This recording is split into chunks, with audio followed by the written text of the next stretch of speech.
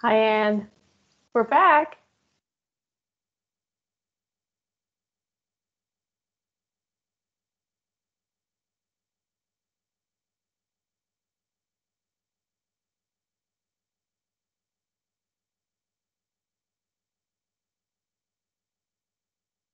When we get a minute, Anne, I will introduce you to our GEPIC Great. Chair, Sarah, and she should be on soon. And I will also introduce you to our trustees, if some of them are with us as well, and Superintendent Smith, who will do the land acknowledgement. Fantastic.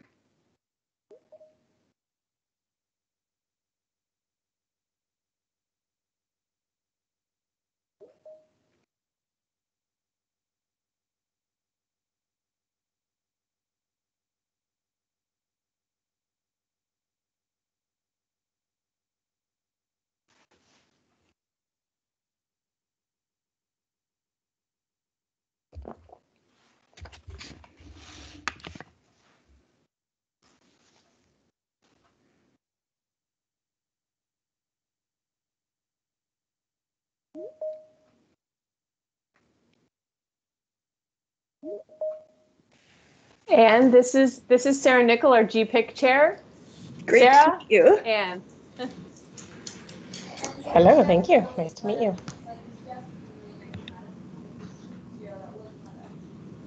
I'm just going to monitor the lobby here to make sure we can get as many people in.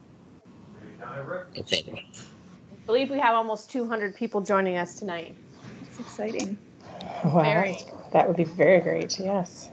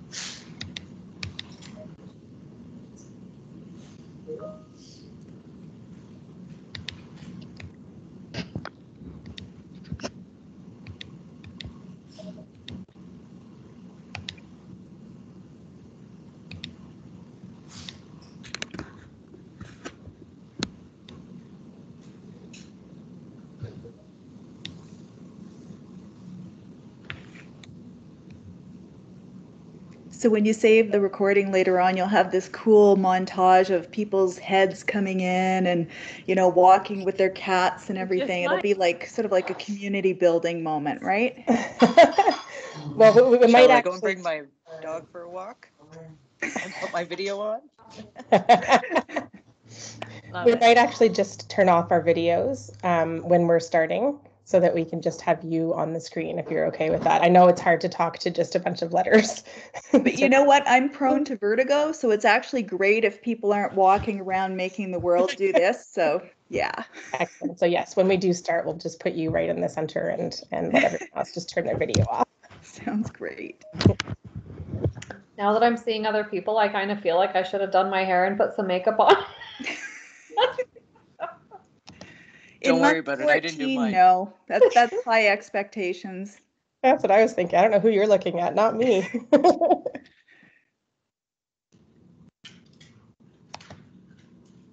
In all fairness, I did just have surgery yesterday, so I'm allowed to look like the way I do. Good for you for being here. That's what I was thinking.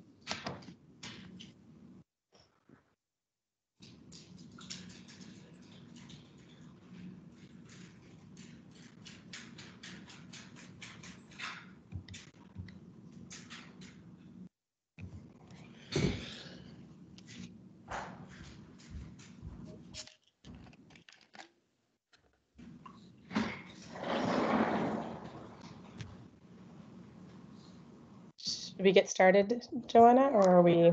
I think so. Superintendent Smith, are you with us? There. Okay, great. I just wanted to introduce Superintendent Smith, and Chair Nickel will actually introduce her for our land acknowledgement. Okay. I will monitor the lobby, and I think in about, what time do you have? I have 6:29. I have 6:32 on 6:32. I think we're ready. Okay. All right. Excellent.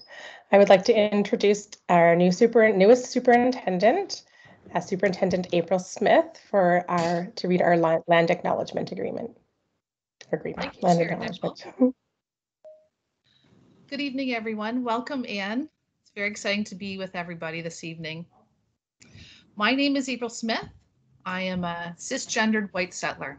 My ancestors were part of the colonization of land occupied by Indigenous communities on Mother Earth from the beginning of time. My preferred pronouns are she, her, and hers.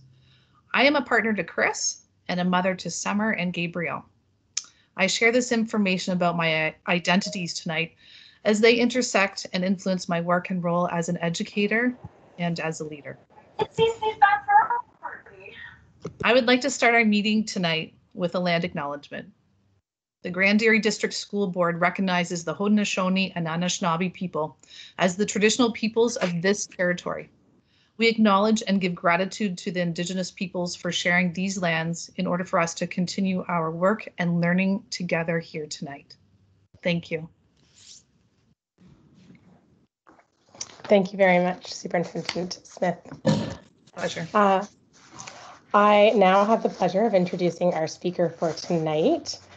She is the third in our series. This is the third in our series of speaker events for the month of April, and we are very pleased to have with us author, Anne Douglas. So Anne is a frequent contributor to CBC Radio. So my kids recognize your name from hearing it there. Also the author of numerous books about pregnancy and parenting.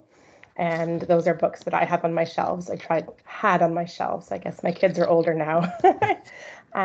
Most recently, Happy Parents, Happy Kids, and Parenting Through the Storm.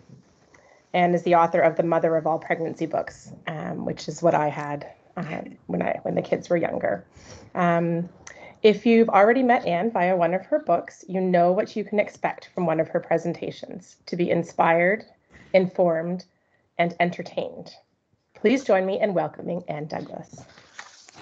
Well, thanks so much, everybody. And does it look like we have most of our arrivees sort of processed? Because I would hate to be the person in the lobby who's like running in and, you know, you miss the first few sentences, or do you think we're in a fairly stable position in terms of people coming through?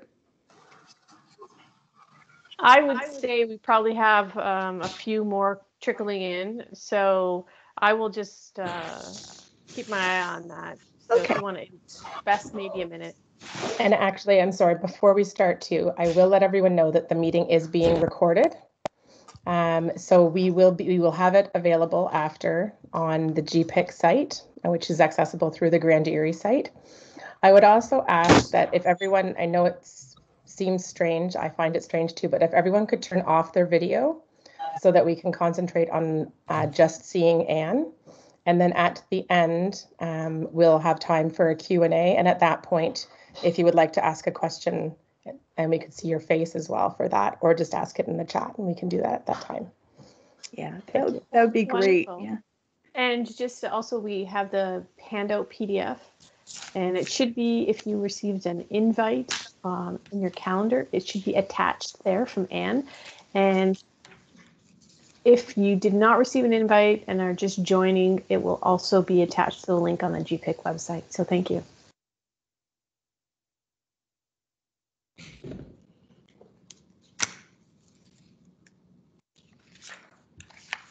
Okay, well, maybe I'll just dive in and start, because I'm always respectful of the time of people who are able to get here on person, while also being deeply empathetic for everybody who wanted to be here on time in person and had a family-related curveball or something happened during the day, because right now I feel like we're all operating with the best of intentions and sometimes our plans go a little south, right? So I'm going to just dive in and start talking about what we're here to talk about, which is parenting in a pandemic. And I really hope, because the handout is already done for you, right? Then you don't have to be sitting here feeling like you have to write anything down. Maybe this is your first opportunity today to just be able to exhale and have some time for yourself, right? So parenting doesn't happen in a bubble. Parents can't help but be affected by what's going on in the wider world. So is it any wonder that right now so many parents are feeling so anxious, so guilty, and so overwhelmed? We're living through a global pandemic, and we're dealing with a situation that would have felt pretty much unimaginable not that long ago. And it's pretty clear that we're going to be dealing with this situation for a while. We've left behind our old normal, and we have not yet arrived at our new normal. So our challenge right now is to figure out how to live well in this land of in between, and to help our kids to do the same. Because here's the thing, childhood is a limited time offer. We're not going to get this time back with our kids. So we do want to do everything in our power to make this the best experience for them and for ourselves, as well as we continue to work through the remaining months, let's be optimistic and say months, of the pandemic. So in terms of what I'm going to talk about tonight, I'm going to be sharing some strategies for calming yourself so that you can in turn calm your child.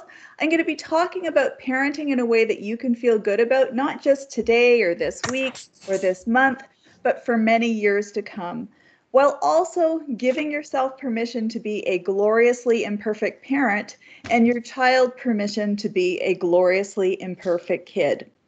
I'm going to encourage you to recognize and celebrate your many strengths as a parent and to celebrate the opportunity you're being given in this moment to set the emotional tone for your family. it really does start and end with you. And then we'll be opening up the discussion for comments, questions, and maybe even if you just, if it pops into your head while I'm talking, if you have like a word of encouragement you might like to offer to another parent. Think about the parent who is like feeling like they're hanging on by their fingernails at this point and is wondering if they're the only person feeling this anxious, stressed, and overloaded. I can tell you, because I've had a number of these conversations over the past year, you are not alone if you are that parent, and I'm sure there's other people here who will hopefully tell you the same thing during our conversation tonight. So let's dive in and talk about calming yourself. Well, the first thing I always need to say right off the top is I will never be a naturally calm person. I have to work incredibly hard at this.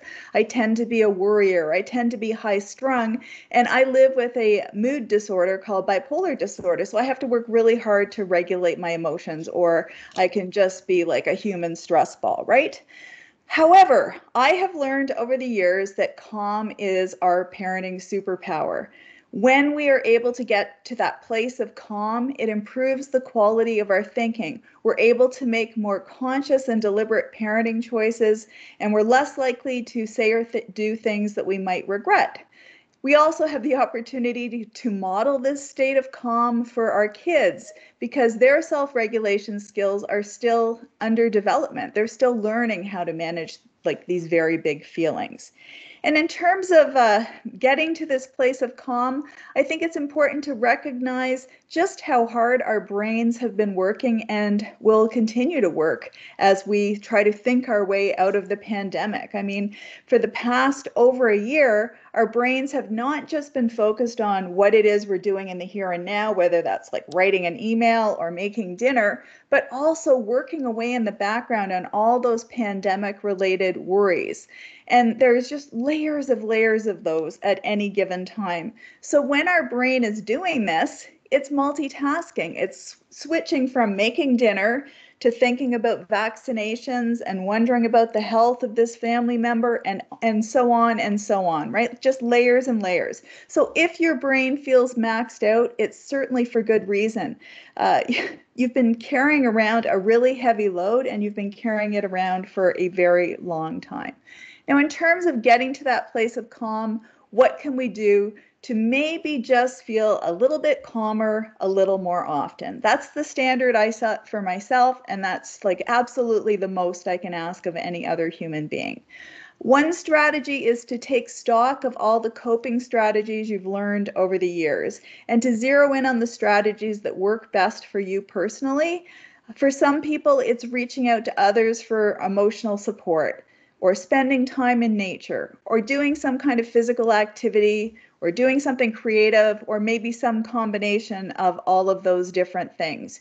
You know yourself best, so you know what has worked well for you in the past. And while you're at it, don't forget to give yourself credit for all the coping skills you've developed over the course of the pandemic. It's important to do this because instead of seeing yourself as helpless or out of control or at the whim of the pandemic, you can suddenly see yourself as a person with agency and strategies for managing the elements of this thing that are still within your control. I often think about how shocked 2019 me would be if she bumped into 2021 me on the street. The earlier me would say, what do you mean you've lived through a global pandemic for a year and you're coping, you're managing the anxiety ride that is the daily news. You've managed to do all these things to keep yourself and other people safe. Like, I'm blown away. I'm so impressed with you. I think we sometimes forget to give ourselves credit for all the learning that's happened during this time. Our flexible thinking skills, the number of times we've had to pivot and change course, our patience, and our ability to just carry a really heavy emotional load. And if you're able to recognize these strengths, suddenly they become a resource for you to tap into during the months ahead. In terms of getting to that place of calm, we can also make a conscious effort to focus our attention in ways that leave us feeling happier and less stressed. Because here's a lesson I have to relearn on a regular basis. There's a difference between being informed and being immersed in the news. Some days are really hard. I think last Friday, the entire province was in news overload mode, trying to figure out what was happening next. And it's easy to get caught into a cycle of doom scrolling where you just keep going from one bad news headline to the next. And I get it. Like, you know, we want to know what we need to know to keep our families safe, but there's a point where I think we go too deep into that research, and then it's hard to ever relax or even to sleep well through the night. The number of people who've told me about, and I include myself in this group, COVID-related dreams over the past year, like it's quite clear that we're getting a lot of COVID content. So we have to balance that out, I think, by feeding our brains other types of information. And you find some of these stories in the media that offer some kind of message of hope or connection, or, you know, just something non-COVID related, just to, you know, to give you a little bit of variety. I also like to spend a lot of time reading novels because that can transport me to another time and place where there isn't COVID. And I know some people are writing sort of pandemic fiction. That will not be my relaxation reading anytime soon. But if it works for you, please go there, right?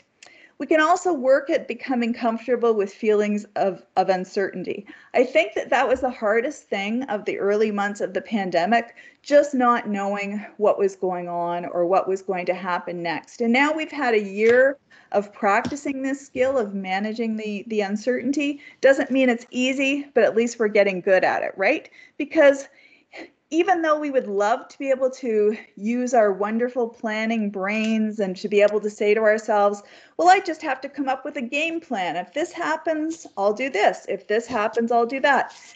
In a pandemic, there's like 8,000 variables in play in every moment. You cannot think your way through a pandemic just by, you know, mentally processing it one piece at a time. There are just too many elements in play.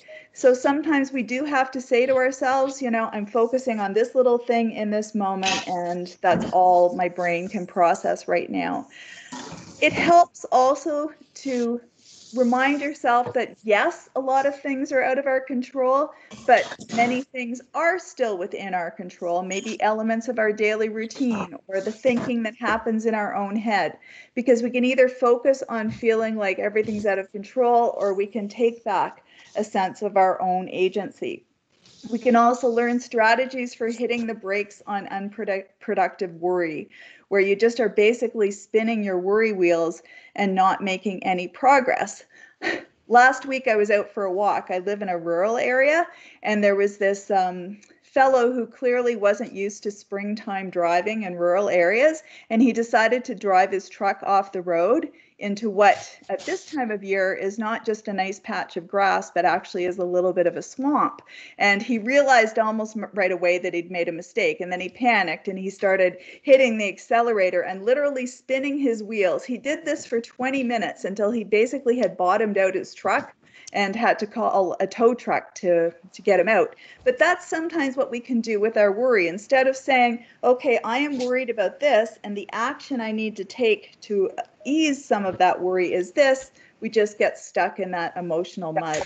And sometimes we don't have a solution to a particular problem. So the best thing to do then is to say to yourself, I've thought about this for a while. I've given myself like a 30-minute worry budget.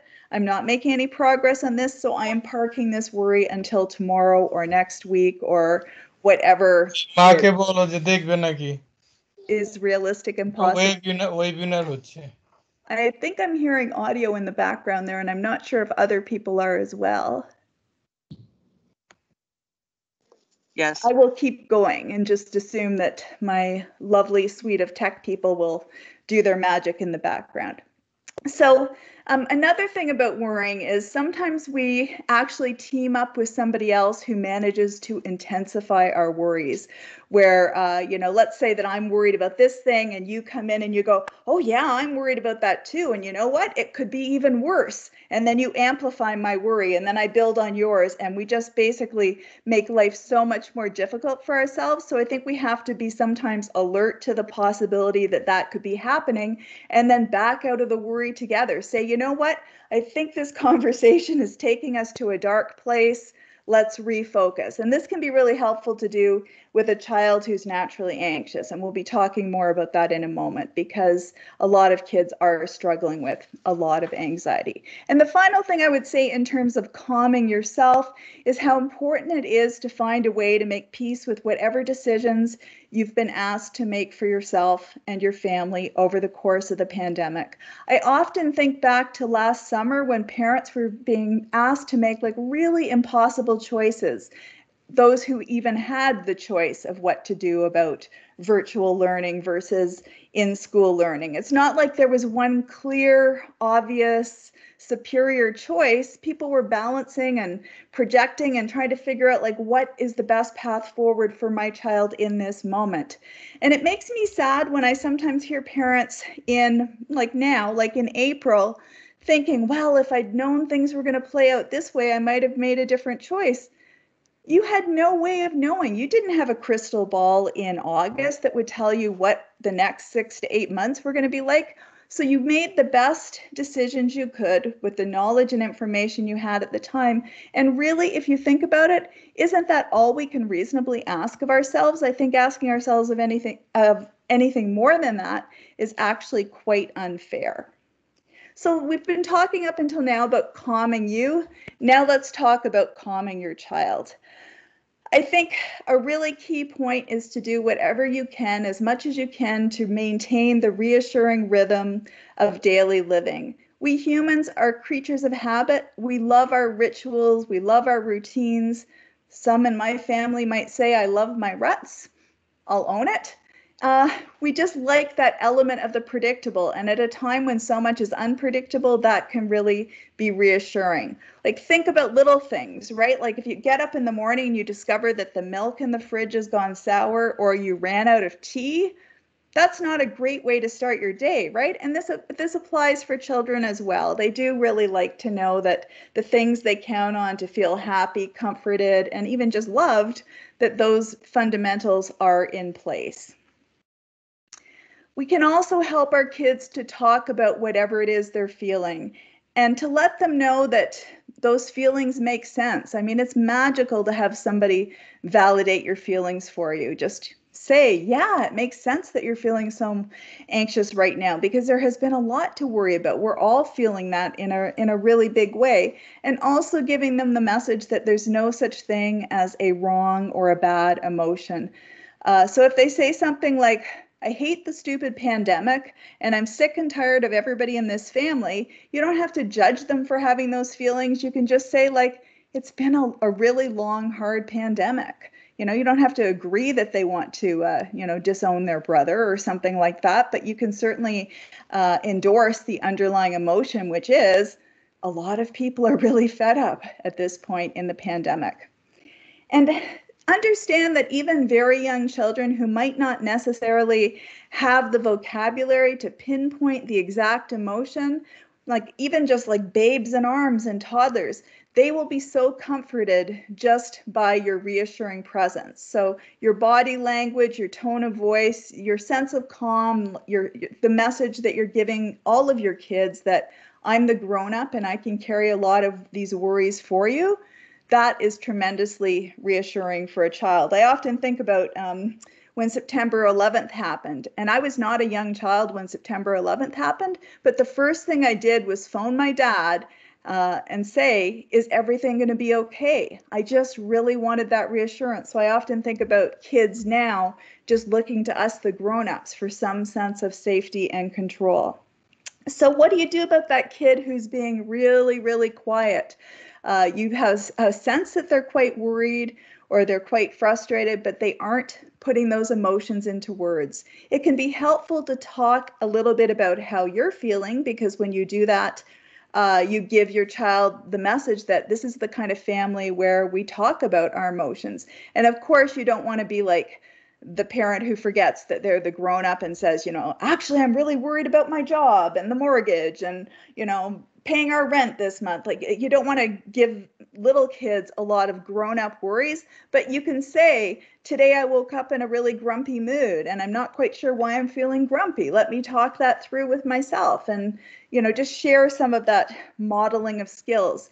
And you can also, even if they aren't opening up about their emotions, you can start conversations about how other people are feeling. Like, I heard from one of your cousins and this is going on in their life. Like, they're really missing their friends. They're feeling really frustrated that we're in another lockdown situation. That might encourage your child to be forthcoming. Or sometimes just roll their eyes and sit in silence, but at least you've put all of those conversation elements out into the world. And you never know when when the conversation will suddenly resume. I used to find that whenever I was exhausted and ready to go to bed, like 10:30 or 11 o'clock at night, that's when my teenagers in particular would decide they wanted to have a 2-hour conversation. And sometimes you just have to seize the moment, because it really is a golden opportunity when that happens. We can help kids to focus on what is known as opposed to feeling overwhelmed by what isn't known, and to help them to give themselves credit for all the flexible thinking that they've exhibited over the past year. Like, I am so impressed by what kids and young people have been able to do, like all the sacrifices they've made, all the caring they've shown, and all the things they've been willing to do to keep themselves and other people safe. And sometimes I think people are really hard on kids. I think that we hear in the media sometimes, the exception of the story when a young person made a bad choice, and frankly, look back in time, and maybe you made a bad choice once when you were a teenager too. But I think for the most part, teenagers are trying so hard to be responsible community members, and they've done a pretty incredible job. In terms of the hard questions, right? A lot of worries come out, and it's like, when is this pandemic going to be over? Will we be able to have a normal summer? Will we be able to, to go see some of the people we haven't seen in a year? You don't have to have the answers to those questions, which is a good thing, because nobody has the answers to those questions yet. So you can be honest with your child and say, we really don't know yet, but here's what we're hoping and here's what we're thinking. And we can make some tentative plans, not necessarily like booking travel where you have to fork out money, but having a rough plan on a piece of paper that when we can go away for a weekend, guess what we're doing first? That kind of thinking. It's important in terms of sort of keeping the sense of calm in both your child and yourself, to not allow yourself to be triggered by any super annoying behaviors your child might be exhibiting right now. Instead of getting angry, try to remind yourself that behavior is communication, and ask yourself, what does my child really need from me right now? An angry outburst might mean I'm really, really anxious, or I'm fed up, or I'm exhausted. It can be helpful to tune into sort of some of the unsaid things, like if you notice your child is having a lot of headaches and stomach aches, or you're noticing changes to their eating habits, sleeping habits, physical activity level, their overall energy level or mood. You have spent like years, if not decades of your life getting to know this young person. And so you are like the world's leading expert on this particular kid. So if your parent radar is saying something is a little off with my child, pay attention. I would look for a sudden change in behavior that seemed quite dramatic and worrisome, but I would also pay attention to, I can't remember the last time my child was happy. Like, life shouldn't be this difficult when you're a kid. I would pay attention to sort of things on both ends of that spectrum. And I should mention that I have 4 kids. They're now between the ages of 23 and 33.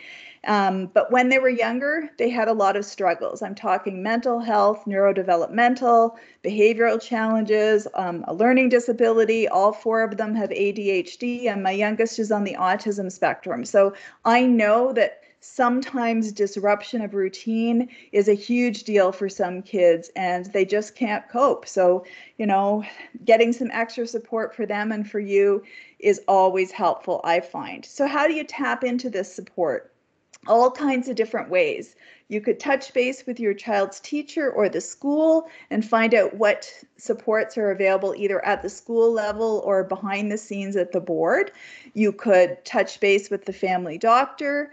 You could look on the Children's Mental Health Ontario website, that's cmho.org. And that's a great clearinghouse of information about publicly funded children's mental health services in the province. And there's a mix of support for parents and clinical services for children. So a good place to start if you're just sort of feeling like you need to run some parenting strategies through another person. You can also help your child to understand that reaching out to other people for support is like what we're wired to do as humans, right? It's not a sense of a source of weakness, it's a source of strength. A couple of years ago, I was researching my book, Happy Parents, Happy Kids, and I came across this study that I think about almost every single day. And what this group of psychologists discovered is that when we turn to other people for support, we actually have the ability in our bodies to anticipate that support at a biological, physical level. It's quite incredible. What they did was they took a bunch of university students on a hike. Poor university students, they get to be the guinea pigs in all the experiments. But anyways, they took some of them on a walk by themselves, and they took other ones on a walk where they were in a group or in pairs. And they found that if you were one of the kids who was walking with a buddy, the backpack you were carrying didn't feel as heavy, and the slope of the hill didn't seem as steep as it did if you were somebody who was walking on their own. So quite incredible that our bodies actually say, hey, I'm walking with this other person. I guess if I get really tired, my buddy might carry my backpack for me. Like, just incredible that that's actually a biological calculation. In terms of parenting in a way that you can feel good about and that will actually strengthen the relationship with your child, I find it really helpful to focus on my big picture parenting goals. And by that, I mean my hopes and dreams for my child, myself, and my family for many years to come. I find it helpful to have like a mental picture that I carry around. And for years, for me, it's been, I want to be the kind of family where the kids actually want to come home for the family reunion. And we did terribly last year, right? I could only see 1 out of the 4 kids over the course of the entire pandemic. But in pre-pandemic times, we actually had a pretty good track record of the kids wanting to get together as a family. And so that's my very personal picture, and you might have something different. But if you have some kind of vision of the future of where you and your kids are going to end up, that can help you to make more conscious and deliberate choices in the moment. Because you might say to yourself, I'm totally frustrated, but if I say this thing, is that going to actually build on our connection and our relationship, or is that going to just put distance in the relationship and get both of us feeling angry and unhappy?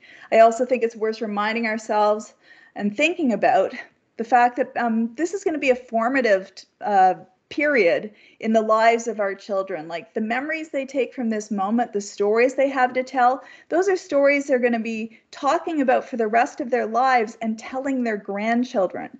So we want our kids to come through the pandemic with a mix of different kinds of worries. Like, sure, there will be strange memories of the early days when everybody was freaking out and hoarding toilet paper, but hopefully there's also some fun and joyous memories to balance out the incredible sadness, because a lot of us at this point know people who either were in our immediate circle or a little removed who lost their lives during the pandemic. So there's also a lot of sadness and grief and trauma happening as well. So focus on the relationship, that lifelong bond that you've been trying to build with your child since day one. Because if our kids are able to come out the other side of this crisis feeling loved and supported by their parents and mastering some all-important coping skills, I honestly feel like the really important learning, the life learning that happens during this time will have been massive. As parents, we can also learn about child development so that we can parent in a way that brings out the best as opposed to the worst in our child. If you have a child who is not neurotypical, it's really important to have sort of developmentally appropriate expectations of what is this kid capable of at this point in time, as opposed to setting the expectations impossibly high for that kid, because that's stressful for them and it's stressful for you as well. It's also really important to understand that there are basically 3 ingredients in the recipe for great parenting. The first is giving kids a message of unconditional love and approval. The idea being that you don't have to do or say anything to earn my love. You've already earned it for a lifetime just by virtue of being you. And that's such a powerful thing. That's so much what I think we all crave in our daily lives, even as adults. The second ingredient is warm, sensitive, and responsive parenting. Psychologists often refer to it as serve and return parenting, almost like we're playing a tennis game and I'm bouncing the ball to you, and you can tell I'm not a great tennis player, and you're like lobbing it back at me, and we're anticipating one another's body movements, and we're sort of like really in the zone of being tuned into one another. That's what the really magical moments of parenting are like. Now, sometimes when I say this, I can see people's guiltometers lighting up, right? It's like, do you think that it's possible to do this all the time? Of course it is not. It would not be possible to make dinner or buy groceries or do any of the other things you have to do in your life if you had to have that kind of total tuned in focus. But we want those little moments of connection because it feels great to our kids, and you know what? It feels great to us as well. Think back to when you were first thinking you wanted to become a parent. That's the kind of stuff you dreamed of. Like, that's the TV commercial you had in your head of, like, you know, jumping and bouncing on a bed and laughing and reading stories together. Or, you know, you don't want to rob yourself of that, because that's the reward of parenting. It makes up for all the other hard work. And the third ingredient in that recipe for great parenting is support for your child's growing independence and emerging sense of autonomy. Psychologists call this autonomy supportive parenting. And basically, it means that you're figuring out how much freedom your child can handle without sort of overshooting in either direction, giving them too much or too little freedom. Again, this is like a process of experimentation, because every child is different and children don't develop in sort of like some nice linear predictable way. It's more of a meandering. So there'll be times when you overshoot in both directions and then you change and correct course. But that's one of the rules of parenting, is just to sort of support, encourage, and, you know, keep your little baby bird from falling out of the nest. I don't know. So that's sort of like the theory part of good parenting. Now I want to remind you that this is not supposed to be an exercise in, you know, guilt. It's not a guilt masterclass to make sure you feel guiltier at the end of the evening than you did when you started. No. So I want to remind you what I said right at the get-go, that I want you to give yourself permission to be a gloriously imperfect parent and your child permission to be a gloriously imperfect kid. Parents don't have to be perfect, and neither do kids. We can learn and grow together. So I always say, think progress, not perfection. And especially in a pandemic, you're under so much stress. You're going to say and do things you might regret. The good news is that you can recognize when this has happened, and then you can pivot to doing relationship repair.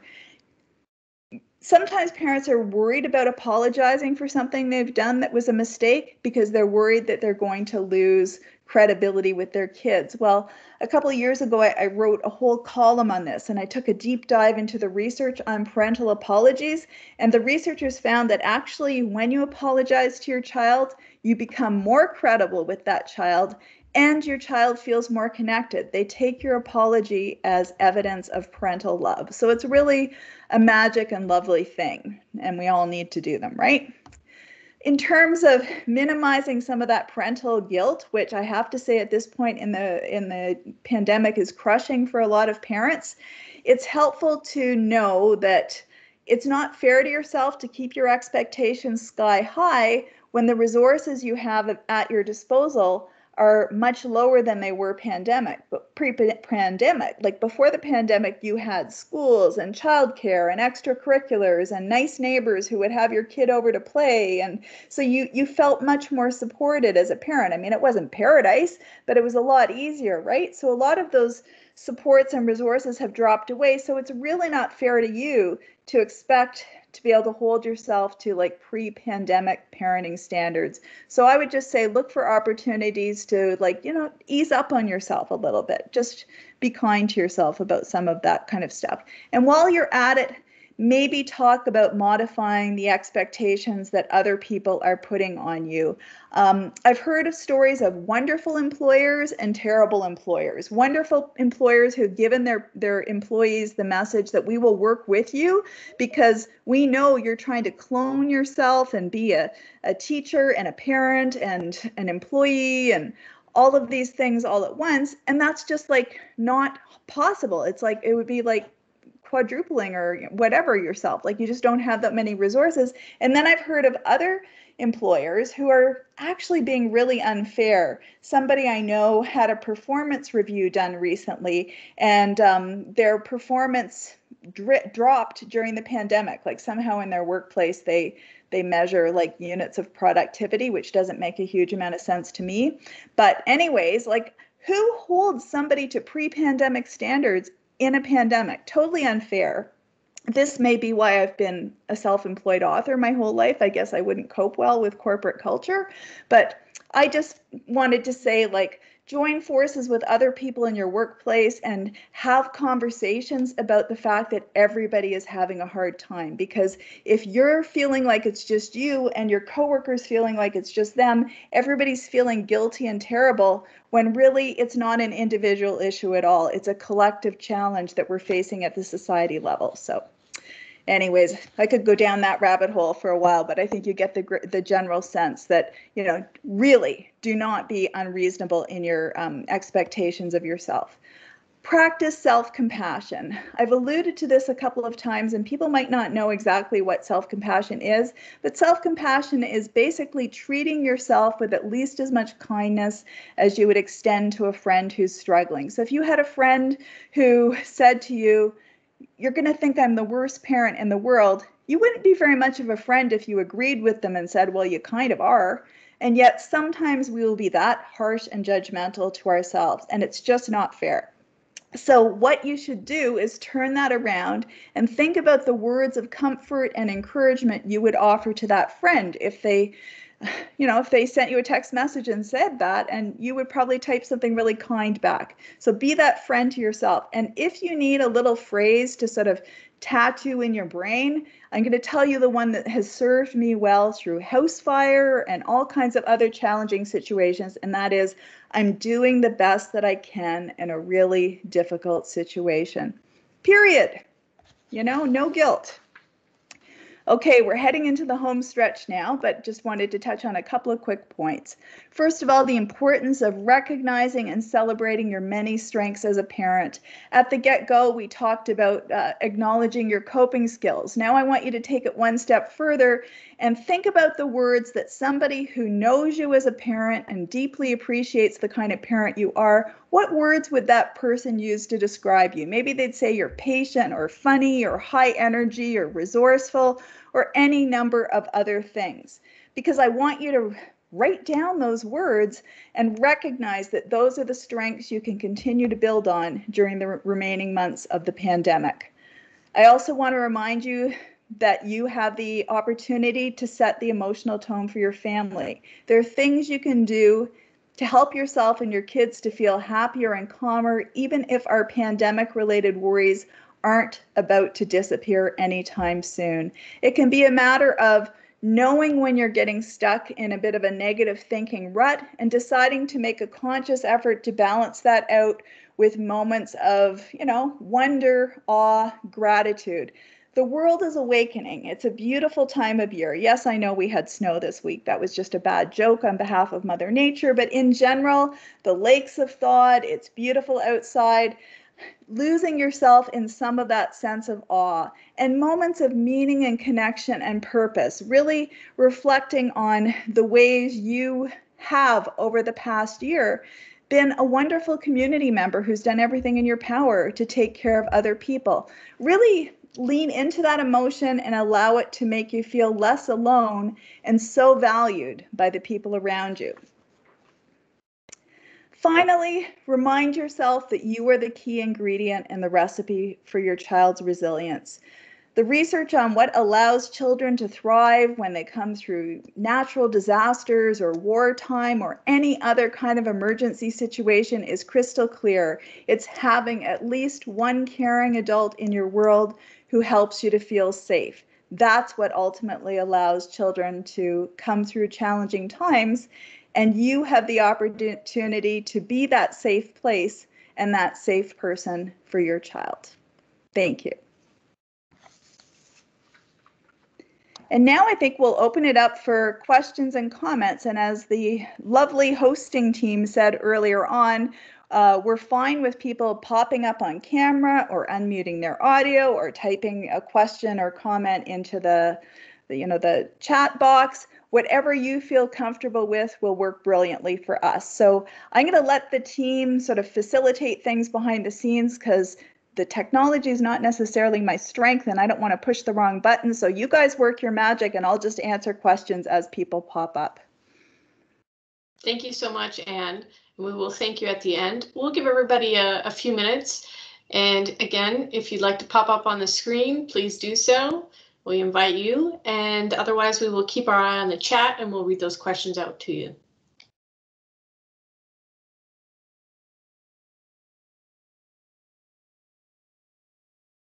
It's always a bit intimidating being the first person to ask a question. So maybe I'll just chime in and say often people want to talk about screen time. I don't think I've been to a single conversation in the past year where parents aren't feeling guilty.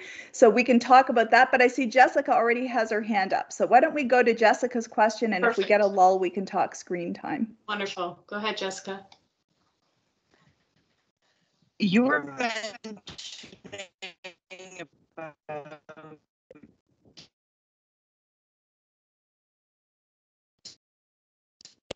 Jessica, we actually lost you. You had something about your messaging. I don't know if it's your connection.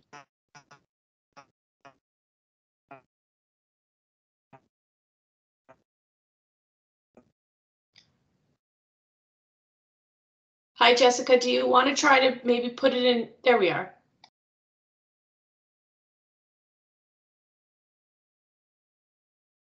Okay, how about if we go to Peter and then we'll come back to Jessica? Oh, okay. Peter, I guess I'm popping up as Peter. It's my husband's laptop.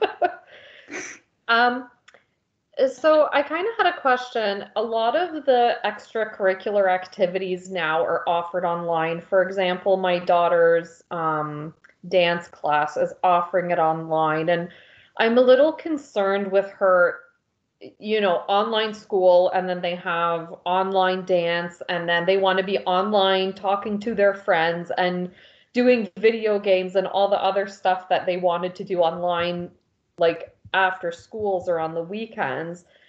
It's kind of hard to limit that. I don't know. I guess what I'm trying to ask is, like, what's a good balance? Like, I kind of told my daughter, if she doesn't feel like doing the online dance, I kind of I just don't want her to be online all day, every day. Yeah. But then taking away the curricular activities or telling her, yeah, it's okay, you don't have to do it. I mean, is that good or bad? Yeah. Like, I don't. Yeah, I don't think there's any magical answer. What I have been sort of like trying to think through and process is back in pre-pandemic times, everybody was really crystal clear on, you should only have a couple of hours of recreational screen time and so on. And then the world shut down. And so now our screens are learning devices and portals to the outside world. They're the way we connect with our friends. And as you just noted, like, it's the way kids do their sports or whatever activities.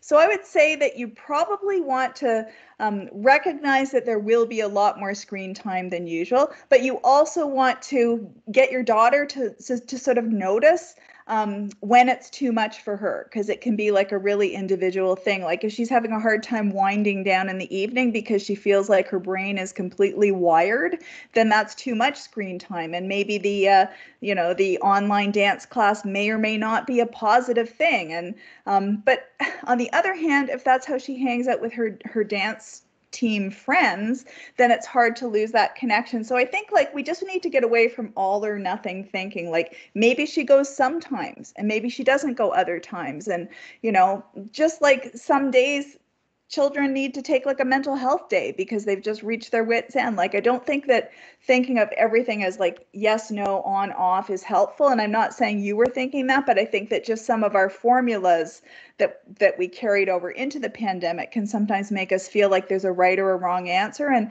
the answer to so many things right now is it depends, or what will work for you, or what will work for you today.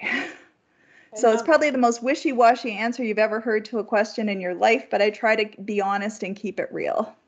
Okay, I just have another question too.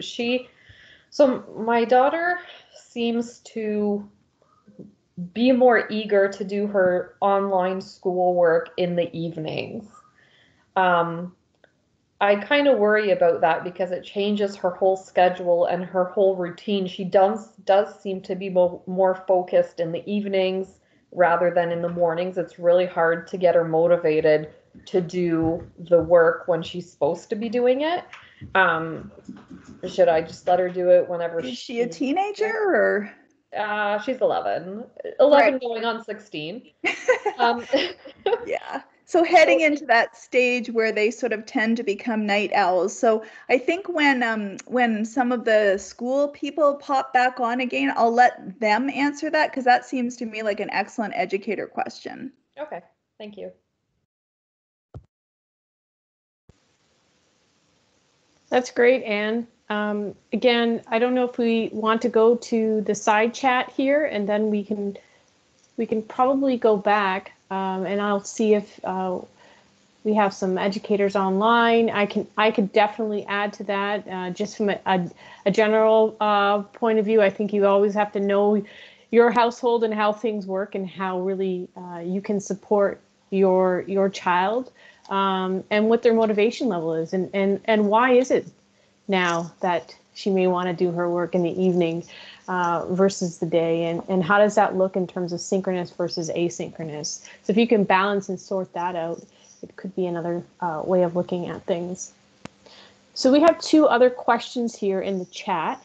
Okay. The first is, I have an 18-year-old daughter with severe anxiety, who loves to be out doing things, as we all would, I'm sure, and being with friends. This has been so difficult for her.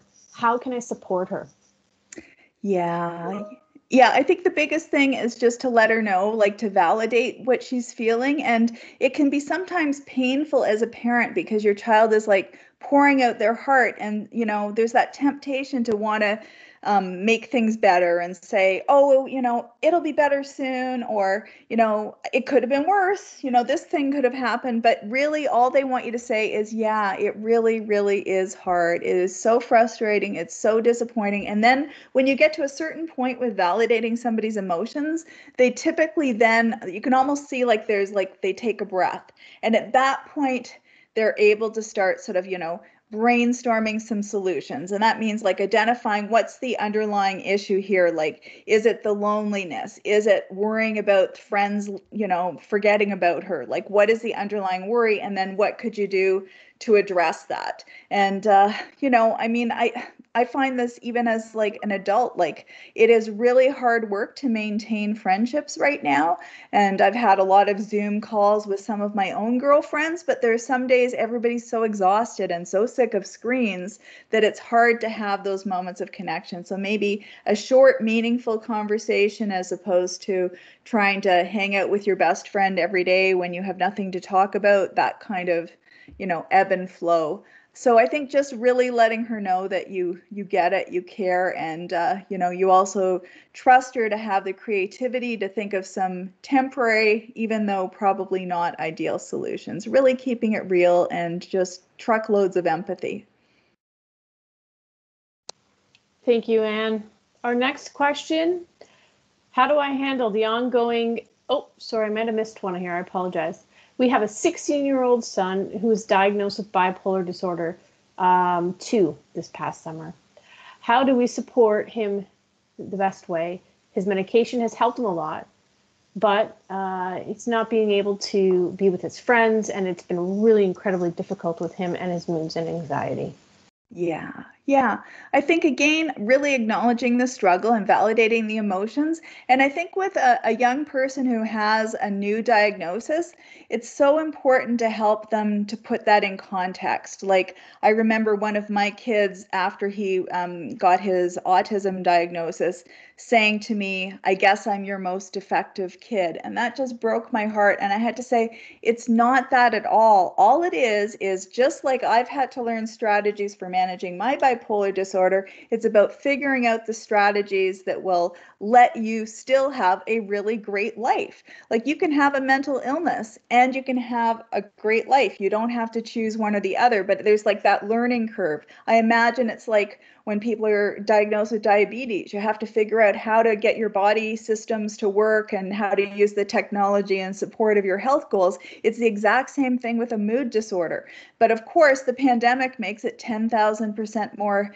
challenging. So I think just keeping that big picture goal in mind. Your goal is for your child to be able to have a happy life and function well, coming out the other side of the pandemic and through the rest of their life. So what are you going to do to build in that direction? Letting your child know that they don't have to figure out all these mental health strategies on their own, that, there are other people who can support them in this, in the family, in other supports behind the scenes.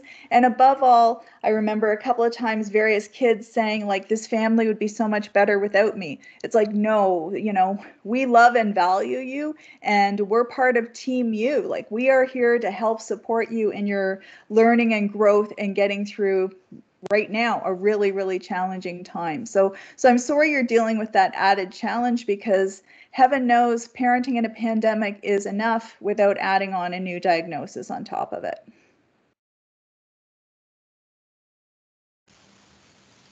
Thank you once again, Anne. And we have a couple of more questions here. And I just want to gauge our time too. So I'll just monitor. Oh, we have 3 here. How do I handle the fight between my teen and I going on to hang out with his friends because everyone's parents, except his, are letting them out? Yeah.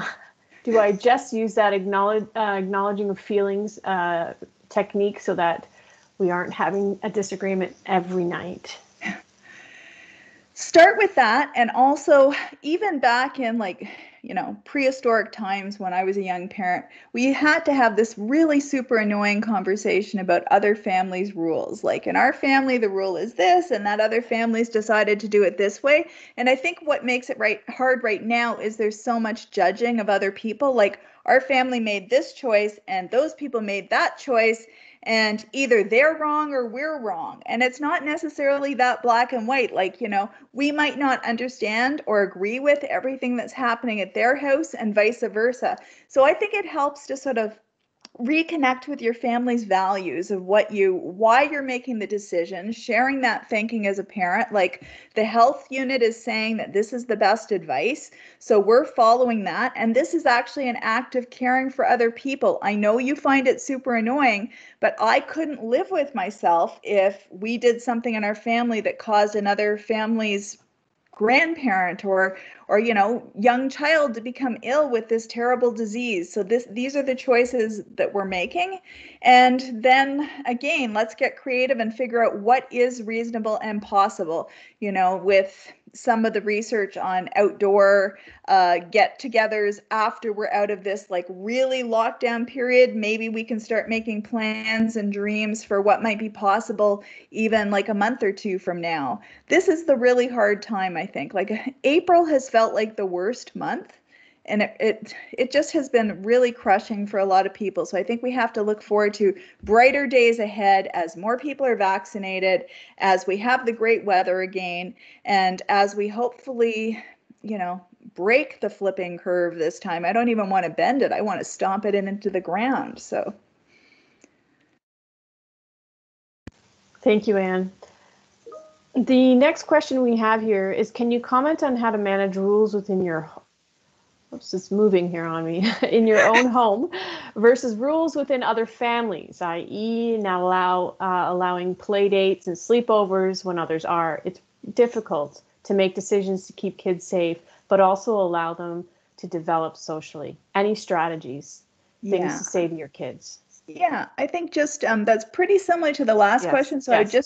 I would just reiterate just that sharing your values and your thinking. And it doesn't mean they're going to say, "Oh, great, now that you explained that so brilliantly, I totally support your parenting and I'm completely compliant." There will still be tears, there will still be rage, but at least in a grudging way, they'll know that you're doing this with their best interests and the best interests of other people in mind, even if they don't say thank you for another decade, because there can be a little bit of a lag in the appreciation department at times. And we just have a comment to say thank you for your insight. We definitely need to reflect. This is from Deborah, and focus on what has been working for us as individual families, and take that time to listen to our children and find that balance to make it through this pandemic. Great advice. And Jessica, we have you back, so that's great. Jessica, I will read your question out. How do I help my son who cannot stay focused? He thinks school is boring. He would rather play games online. Another factor for him was that the fact that he has 7 different teachers. He does not take change too well. He is 7. He is not diagnosed, but I feel he may be ADD/ADHD, and I'm trying, but I need help to help him. Yeah.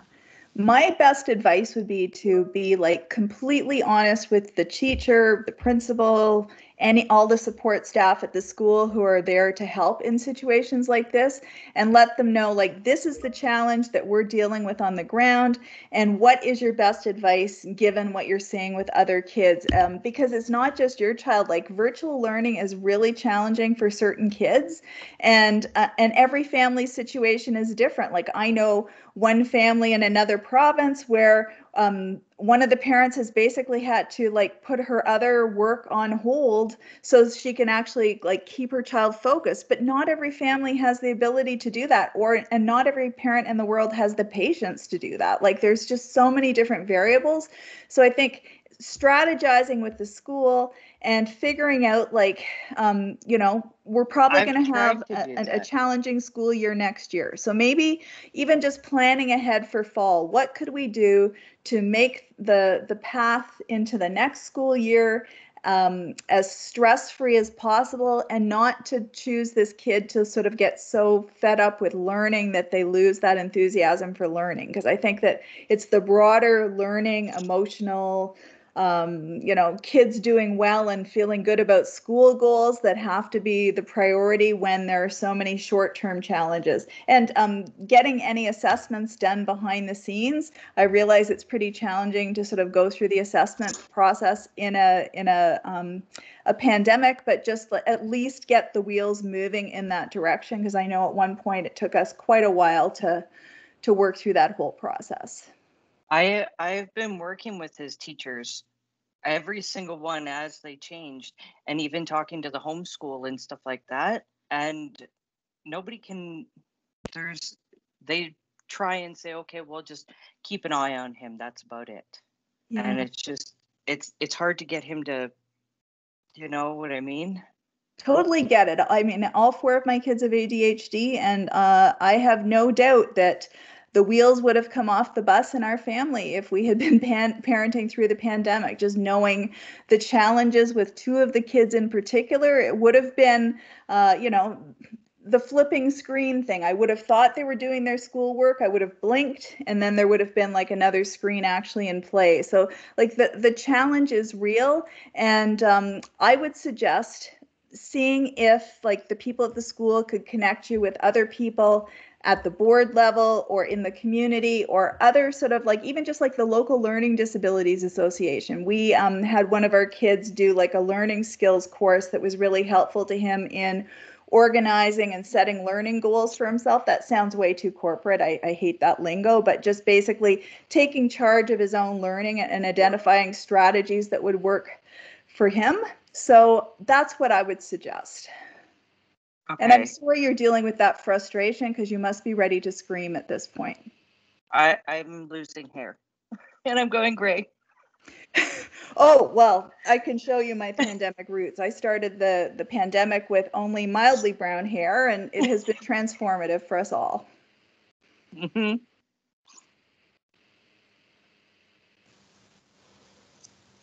Thank you, Anne. There doesn't appear to have any other questions here in our chat, but I'll give it about a minute.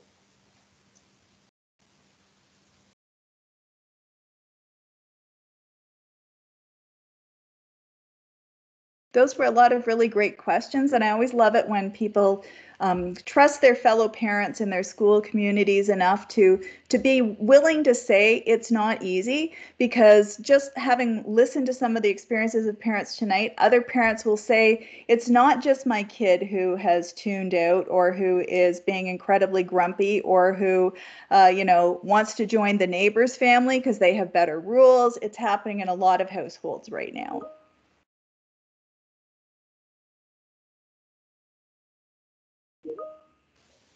Hi, Anne. I'm just going to go to the chat here. I lost it. And we have a couple of questions here that have come up. Oh, as a parent with depression and health issues, how can I find the energy to keep two teenagers focused on their schoolwork, along with dealing with the one's ADHD and the other's anxiety and depression? It really gets exhausting.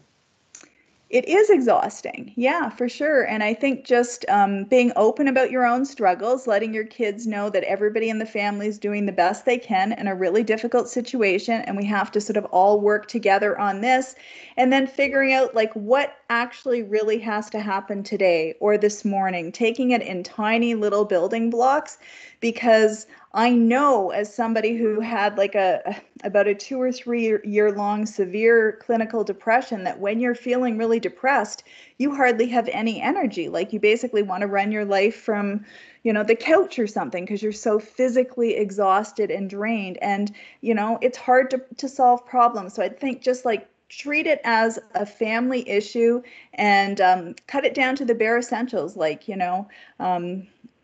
maybe dishes stay in the sink longer than you'd like, or, just asking other people who are resource people behind the scenes, even if they could just offer some support and encouragement via a Skype conversation with one of the kids, or share some strategies. If you know other people who have ADHD, for example, and could provide support and strategies to your child remotely, that might be another option. Basically thinking, who is in my village? Who could be there for my family in some way right now, while also saying to yourself, this isn't going to go on forever. So if we tread water and we manage not to sink, that's a good goal for today.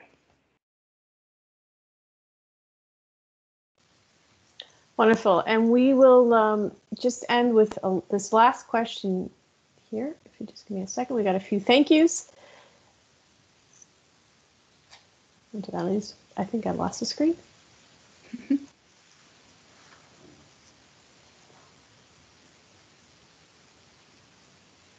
How do you get your 18-year-old to advocate for their mental health themselves? They want to avoid it, so it will go away. If I ignore it, it doesn't exist. Oh, I have been there.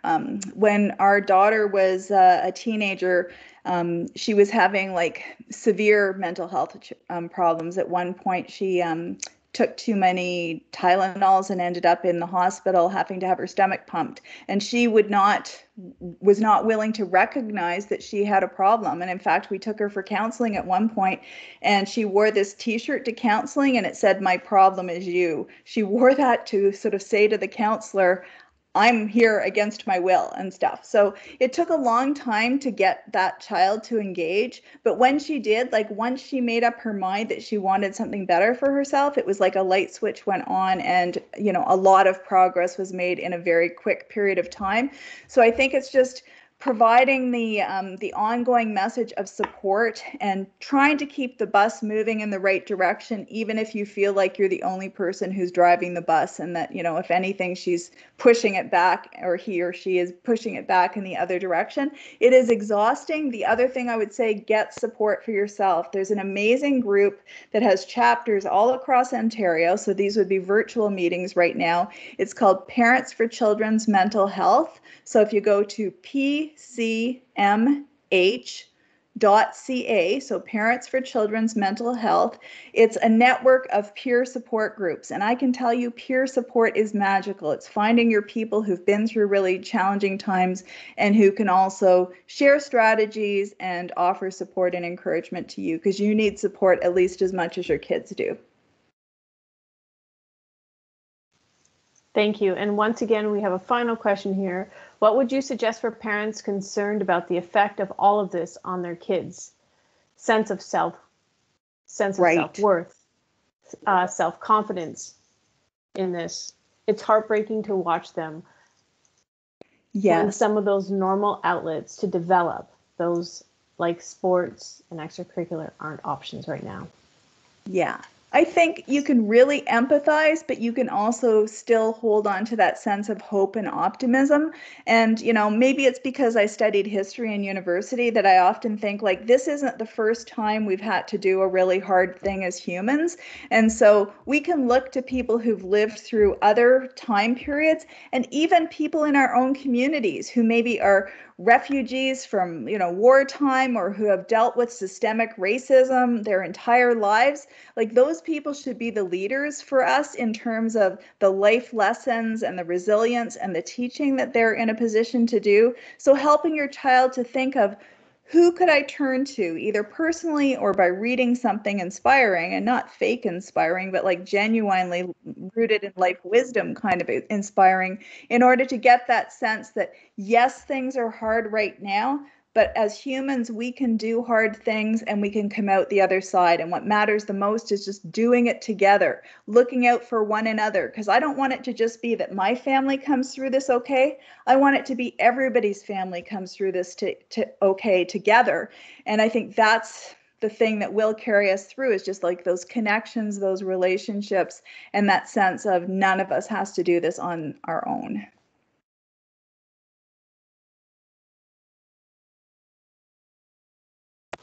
Thank you once again. And I know we have some thanks coming your way. So I will take a pause. And before, however, I do that, I do want to let everybody know that those who have participated this evening, on behalf of GEPIC, we have purchased a book for you.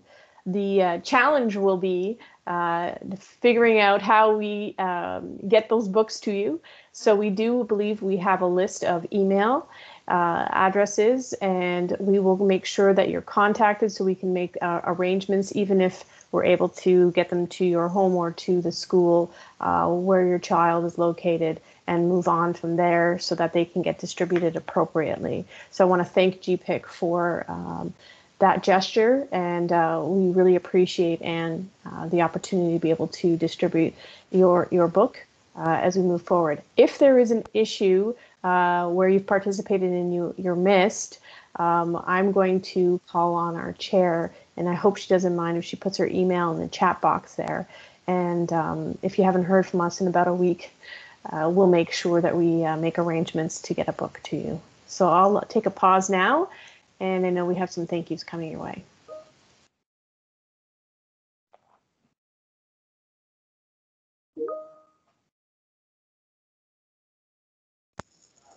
Hi there. So I'm Susan Gibson. I'm one of the Board of Trustees. I'm also a parent of 4. So I'd like to really thank you for your enlightening discussion today. I think the pandemic has been challenging for so many of us in so many ways. And I think bringing this large group together and talking about that and acknowledging the challenges has been fantastic. I did comment in the chat that I'm really looking forward to those brighter days that you mentioned, and really looking forward to that appreciation that I might get in another decade from those kids that sometimes I challenge.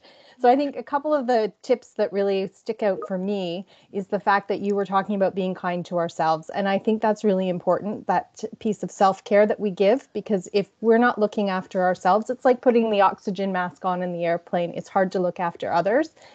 And I also really liked your comment about being kind to others. And as I was chatting with a friend as I was listening and sending a couple things that I really appreciated about her into the chat, because I think that that's really important.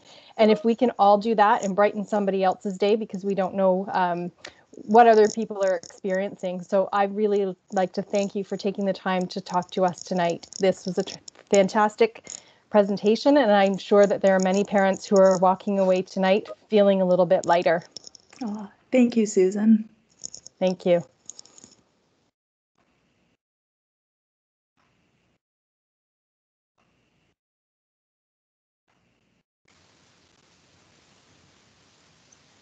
Thank you, Anne.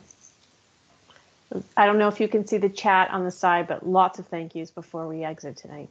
Aw, that's so nice to know. I'll catch up. I'll speed read. Good night, everyone.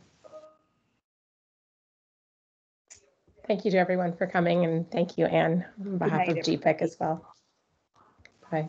Sarah, are you still there? I am. Okay, all right. I didn't know if you're going to jump in or not. Sarah, are you okay if you, do you mind, just in case, you know, we issue your email here, and then we can make sure we get a number of, Yes, so I've put it in the chat. Okay. I've got my email address in the chat. And I also have, I just put also 2 of the websites that she mentioned are also in the chat. So in case anybody is still listening and wants to look at those, if they didn't write them down. Oh, wonderful. I see it. Thank you. So what we will do is we'll have Catherine see if she can download a list of participants, and then we'll go from there. Perfect. Have a great night. Thank you.